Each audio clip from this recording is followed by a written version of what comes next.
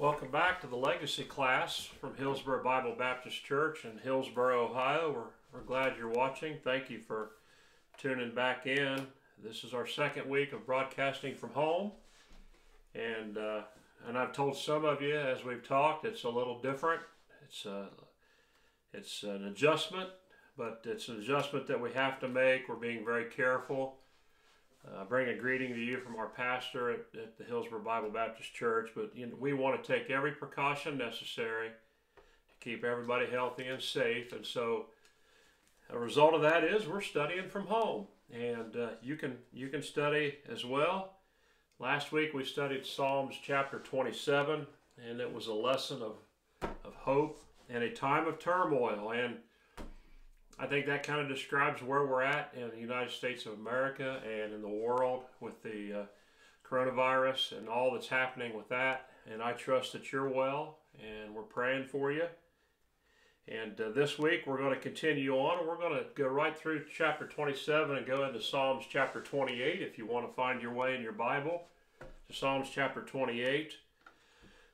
We, in our class at church, we've been studying prophecy. And I think at this point in time, I've decided that we're going to reconvene that study when we do get back to church. We'll pick up prophecy then. And for those of you that enjoy prophecy, and there's much to be learned from prophecy, we're going to continue back into the study of Revelation. And it's been a good study. I enjoy the study. Revelation in itself is sometimes intimidating, but it doesn't have to be. What we're doing is we're going to dip our toe in the water of Revelation, and then we're coming back out and applying things that are happening all around us into the prophecy of today, tying it back into Revelation, and making it a chance to learn what the book has to teach us. It's a practical application of reading Revelation as we see the things today in the world happening all around us. So maybe you can tune in, or maybe you can come and be a part when we reconvene that study sometime very, very soon. And just by the way, in relation to prophecy, biblical prophets have always been 100% accurate in their prophecy. 100% accuracy. So when we study prophecy and we use this Bible that we've been given, you can take great confidence that God has provided us a roadmap and a book to live by. And so it's a wonderful book to study. Before we get into our lesson, let's pray. Father, we thank you for this day. We thank you for this time that we can open your book freely. And Father, we pray for those that are dealing with health issues, that are dealing with work issues, that are struggling in many ways. But we know that we can count on you, Father. We know we can pray, and you hear our prayers. And Father, we ask that you bless this lesson today as we study. In Jesus' name, amen. Well, amen. Let's get into Psalms chapter 28. Last week our lesson was a Psalm of David about hope. And Psalm 28 is a prayer of David again, but it's a prayer for God's help. You know, it's a very natural psalm as a follow-up to chapter 27. It follows that message of hope. And here we read and we study David, a plea for help and strength. Now, David is referring in this text as we read to the wicked and the wicked around him and the wicked in his life and his plea for God to help him as he deals with the wicked. And your plea for help may take on a different shape or a different form. It may be a plea that's about your heart. It may be a plea for someone you love, a plea for something in your life. It may be a plea for clarity. Maybe you're trying to seek the truth and what it means to know Jesus Christ as your Savior. So your plea can be very real and very natural. So as we read, let's go to Psalms chapter 28, and I'll start with verse number 1. And it says, "Unto thee will I cry, O Lord, my rock. Be not silent to me, lest if thou be silent to me, I become like them that go down into the pit. Hear the voice of my supplications when I cry unto thee, when I lift up my hands toward the holy oracle. Draw me not away with the wicked and with the workers of iniquity, which speak peace to their neighbors, but mischief is in their hearts. Give them according to their deeds and according to their wickedness.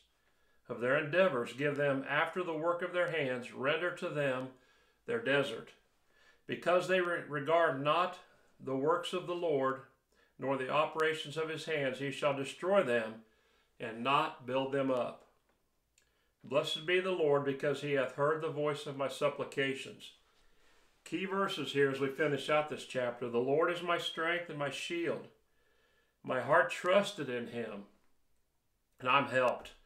Therefore my heart greatly rejoiceth, and with my song will I praise him. The Lord is their strength, and he is the saving strength of his anointed. Save thy people, and bless thine inheritance. Feed them also, and lift them up forever. Boy, a lot of strength in those verses, and you'll find that with Psalm as we study Psalms a long time. There's a lot of strength, a lot of wisdom. That's by design. I want you to think about a time that you had to go ask someone for help, or you had something that you had to go talk to someone about, or you had to go ask for something, or there was something that you had to deal with, and you were stressed out about it, or you were concerned about it because you needed help. And in our own nature, by the way that we're built many times, asking for help is not a natural thing to do, because we tend to want to be Superman. We want to be all dependent. We want to be able to do it all. We want to do it on our own. We can stand on our own 2 feet. And to go ask for help, many times we would make that to feel like we're weak. And I want to tell you that you're not. Asking for help can many times be a wonderful two-way street. The person that you ask for help will oftentimes grow and gladly help, and the person that's receiving the help often grows in the relationship as we ask for help. And that's by God's design too. When we think about these verses and we look at Psalms chapter 28, it says, "Unto thee will I cry, O Lord, my rock." And he goes on to say, "Be not silent to me."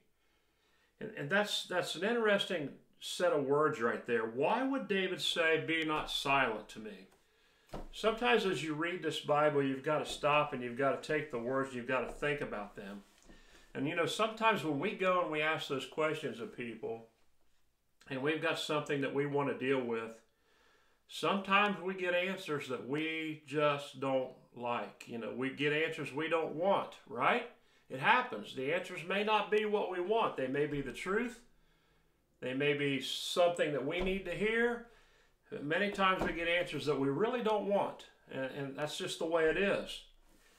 But the other part about that is sometimes when we ask questions, one of the worst things for us is when we don't get any answer. Is when there's silence, when there's quietness about things after we ask our question. And here we have David showing us an example. By his plea, he said, "Unto thee will I cry." Now, to cry means that he is more than just casually asking. He's pleading. He's crying out to the Lord. And then he says, "Please don't be silent to me. Talk to me. Talk to me." You know, verse 1 and 2 goes on to say there may be times when it seems God has closed his ear. And maybe in this time and with everything that's going on in your life, and sometimes in our lives, there are times when it seems that God has closed his ear. Let me assure you that's not so. Maybe with our health crisis, it may seem that way, but he hasn't. God hears every word that you say. So don't get discouraged. Continue to pray. That doesn't mean we close our mouths. If God is not obvious in his communication back with us, and we're not obviously seeing the results of our prayers, and we're not obviously having things answered the way we think they should be, that doesn't mean that you close your mouths and go on about things and stop praying and doing it on your own. David does not want God to stop talking, but I promise you, if we quit talking to God, we won't hear what God has to say. And the expression of seriousness of David's voice is the cry. It means for us to be earnest in our pleas, to be constant, and to be sincere. And surely that's what David is trying to show us an example here. But we certainly don't want God to stop talking. We want to continue to hear, and that requires us to be earnest and constant and sincere in our prayers and our communications with him. You know, it is a dreadful thing to imagine that the Lord would ever become silent to our prayers. I would not want to think about that. I want God, I want to know. The Bible tells us that God is always hearing our prayers and is always wanting to hear what we have to say. And it's obvious here that David did not want that to happen, and neither should we. So I'm telling you, in the midst of everything, last week we talked about hope. This week we're going to talk in the end about strength. There is hope and strength in communication with the Lord in all that we're dealing with, whether it be a coronavirus or something else in your life that's really, really throwing you for a loop. David didn't want the Lord to stop talking, and neither should we. He turned that thought into a plea, teaching us to pray, to reason, to believe, and to not stop. It's something we should not stop doing. Continue to talk. Verse 2. Hear the voice of my supplications when I cry unto thee, when I lift up my hands toward the holy oracle. You can just sense the urgency and the plea of David as he lifts up his hands. He's eager to hear back from God in all of this. And we should be as well. And I would encourage you to do that. The verses 3 through 5. Draw me not away with the wicked. Well, we don't want to be with that. These verses are verses of caution, I would say, in my mind. They're verses that very much throw a caution flag up for us. Draw me not away with the wicked and with the workers of iniquity, which speak peace to their neighbors. They'll go to their neighbors and say one thing, but when we look down deep and we see what's in their hearts, mischief is in their hearts. They're up to something. They're not straight up in what they're saying. And David says, I don't want to be a part of that. And neither should we. But in times of struggle and strife in our life, we can tend to look for places and answers and things that we shouldn't. And God warns us here. And it says in verse 4, David says, give them according to their deeds and according to their wickedness after their endeavors. Give them after the work of their hands. Render to them their desert. Because they regard not the works of the Lord, nor the operations of his hands, he shall destroy them and not build them up. And we want to be built up. In difficult times, we can resort to other methods of dealing with adversity. And I would caution, don't do that. Look for truth, look for strength. Look for strength in the Lord, look for strength in each other. I kind of put in these verses a subtitle of Pick Your Battles. You got to be sure the battles you're picking, make sure they're battles you really want to fight, make sure they're really a great way to look for an answer and look for comfort. And Christ is always there for that and will never fail you. Accept Christ, and the workers of iniquity become a job for you and the Lord together. You form your team, you take on the battles, and you move on. Verses 6 through 8. Blessed be the Lord, because he's heard the voice of my supplications. You know, supplication is a call for help. It's a call for help from God. When we read the word supplication, it's a call for help from God, asking for something earnestly or humbly. And it says here, blessed be the Lord, because he's heard the voice of my supplications, my call for help, my earnest and humble plea. Verse 7, the Lord is my strength. That's our word for today, strength. And my shield. My heart trusteth in him. I am helped. Therefore my heart greatly rejoiceth. And with my song will I praise him. The Lord is their strength. He is the saving strength of his anointed. Save thy people and bless thine inheritance. Feed them also and lift them up forever. Strong words of encouragement. Do we understand all that's going on around us right now? Absolutely not. We don't.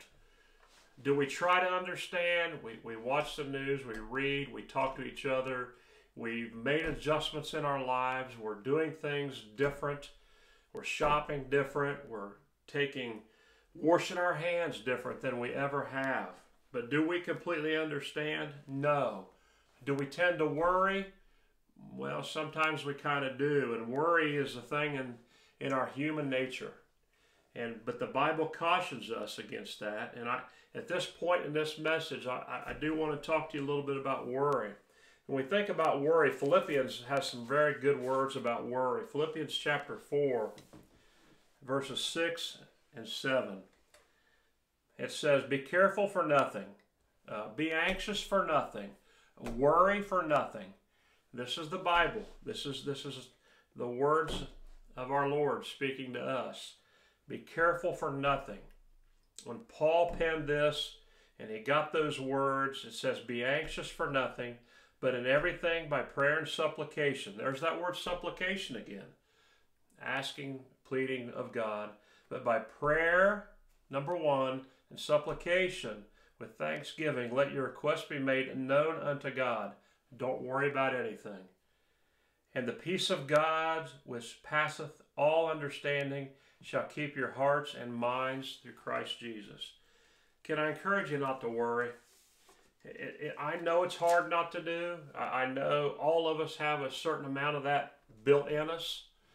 But God tries to teach us through these trials and tribulations to trust, to be trusting and to lean on Him. And some have said, well, God won't give us any more than we can handle. Yeah, you'll end up with more than you can handle, but God desires of you is that you talk to Him and let Him help you handle what it is you've got to handle, and you handle it together. And that's through times like we have today as well. So the key word in the verse as we go back to Psalms chapter 28 is strength. You know, we all like to remember the strength of our youth. I know back when I was younger, baling hay and square baling and baling straw and working on the farm and all that we did that required the strength of our youth. But the strength that we're talking about here is a mental strength, a spiritual strength that comes from a relationship. The Bible mentions over 360 times the word strength. And so when that happens, you should take note and make reference to that. In the Bible, strength is often linked to God's power. And we all need that. And you know, Ephesians 6:10 talks about, "Finally, my brethren, be strong in the Lord and in the power of His might." That's where the real strength comes from, in the power of the Lord. So in times like these, we try to understand the situation around us. We do the best that we can. But I think in all this, I think you would agree that we have all learned how quickly things can change and how little control we have in the big picture. We've learned how quickly things can change and how little control we really, really have. And I think that you would agree with that. I think you've seen it happen. One week things were as normal. The next week, the shelves of the grocery stores were cleared off. Things can change. We need hope of last week's message, and we need the strength of this week's message. According to the Bible, what strength we have is not our own. Now, we talked before about strength, and we talked about the fact that we want to be standing on our own 2 feet and getting it done ourselves and getting everything handled on our own. But the Bible is very, very clear that any strength that you have is not of your own. Jeremiah chapter 9, verses 23 and 24 says that, "Thus saith the Lord, let not the wise man glory in his wisdom, neither let the mighty man glory in his might. Let not the rich man glory in his riches. But let him that glorieth glory is this, that he understandeth and knoweth me, that I am the Lord, which exercises loving kindness, judgment, righteousness in the earth. For in these things I delight, saith the Lord." You know, there's 2 types of power mentioned there. There's 2 types of power mentioned there. One is positional and one is physical. Strength. Don't boast of your strength. Don't boast of your wisdom, and remain humble in all that you do. But at the end of that verse, it says, "I am a loving kindness and judgment and righteous in the earth, for in these things I delight, saith the Lord." Don't be boastful. Don't be proud of your strength. Don't be boastful in your riches or your wisdom, but in all these things remain humble. And when we recognize we are weak, only then can we really become strong. And I think if you've ever been through a trial in life, if you've ever been in a situation yourself, or maybe in a situation with a loved one, and you've ever hit that bump in the road, or you've gone through a difficult time and you've become very, very weak, I think only then do you realize how strong you can be. That when we become weak, then we become strong. So as we close this lesson this week, I guess I would ask you, are you looking for strength? The Lord gives His children strength to minister to each other. The Bible places emphasis on God's strength in our salvation. And there's that word again. That we used that word last week, and that's that word of salvation. And as we described last week, many times we hear that word, but what does it really mean? What are we actually saved from? And we're saved from eternal damnation. And it's not a difficult proposition. You ask Christ into your heart, you trust in the Lord, and you make that part of your very being, your very fiber, and the Holy Spirit indwells in you from that point in your life. But that's something you have to do. I can't do it for you. Nobody else can do it for you. You've got to decide to take that step. You've got to tap into the strength of the Lord, and you've got to make it eternal, and you've got to make it forever. So do you really have that settled? I would ask you that. As we look around us and we deal with all that's going on, do you really have that settled? Really have it settled? And do you have it settled in your heart? Not just by saying, yeah, I believe in God, yeah, I'm a good person, and yeah, I've always done things the best I can, but I'm asking, have you really been submissive to the point and get it settled? And I would leave you with that thought today.